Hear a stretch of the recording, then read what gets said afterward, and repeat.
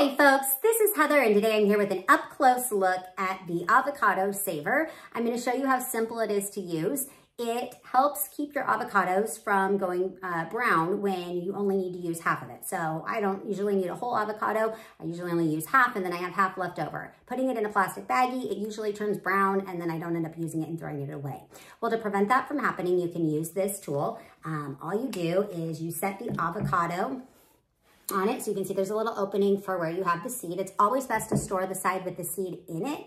The seed will help prevent it from turning brown, but you just place it face down there and then attach the, I kind of call it the avocado seat belt here. It's stretchy and has different settings here, so it can adjust to fit whatever size avocado you have in it, but get a nice tight firm fit there.